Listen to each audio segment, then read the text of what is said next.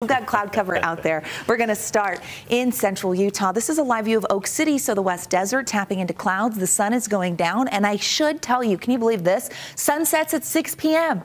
on the dot today. That's wild. These days are getting longer and longer. In a month, it'll be 7:32. Hard to believe. It's going quickly. I said that to Brian yesterday. I was like, I can't believe February is going so fast. This is a view of northern Utah where the cloud cover is so evident from Hiram Reservoir as you look towards the mountains. Such a pretty shot, though. Clouds on the move, and they're an indicator that change is brewing. An unsettled pattern will take over. We're not looking at a tremendous amount of moisture right away, but we will notice the shift. Southwesterly flow helped filter those clouds into northern and central Utah. And now we've got a system on the way. It's a weak disturbance, but it could bring the potential for a little bit of wet weather to the northern mountains. Temperatures right now in the 30s and 40s along the Wasatch Front, the basin at 39, 45 in Delta, 46 in Hanksville, and upper 50s in St. George. As soon as we lose just the smallest bit of daylight, temperatures start to fall, and they're doing that right now. Along the Wasatch Front, getting into the 30s in the next several hours with mostly cloudy skies.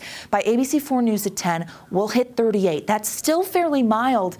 At times, that cloud cover can act like a blanket, lock in those mild temperatures, and we're going to see that tonight. Futurecast shows us that approaching system. Here we are. As we put this into motion, you're able to see that it comes in and brings some slight light showers to the western Uintas and possibly the Cottonwoods. As it sweeps through northern Utah, flattens that ridge of high pressure, we see the potential for some spotty showers into Wednesday morning. Valley's not expected to get much, but don't rule out maybe a sprinkle. Really not banking on it, but the potential's there. Later Wednesday, northwestern corner of the state, and maybe a shower as we get through the evening. Mountain snow holds steady, and then we roll into Thursday. And Thursday's a little more potent when it comes to that cold front and the wet weather that's going to sweep in with it. Here we are at 6 a.m. The model puts down mountain snow and some valley rain, with our snow level staying between 5,000 and 6,000 feet as that system comes on through. And it does drop a little bit of snow as far south as the I-70, I-15 corridor. Keep things active. It's going to be spotty as we get later into Thursday. We get another round for the mountains, noticeable by early Friday morning. And then it's out of here and we quiet down a bit. Only for Saturday, though, because an active pattern is brewing. Here we are into Saturday morning and afternoon. And you see the cloud cover, but we're dry. Snow potential favors the northern mountains as we get through Thursday night, but we could see precip as far south as Beaver County, so heads up there. As we look at the big picture, it shows that progressive pattern. Here's disturbance number 1, then disturbance number 2, rolling into Thursday and Friday. Saturday gets quiet as we have high pressure that sneaks in.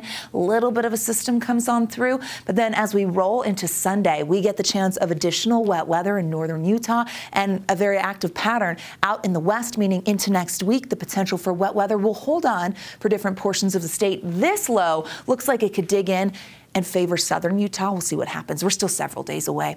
Regional forecast shows those numbers, 30s, 40s, and 50s. Take your pick for Valentine's Day. That's how much we love you. We'll give you choices here. 40s and 50s on the eastern side of the state, 57 in St. George. As we zoom in, you're able to see your mountain valleys. Notice those numbers in the 30s and 40s with the chance of some light snow showers for the Wasatch back. That's possible. 40s throughout central Utah.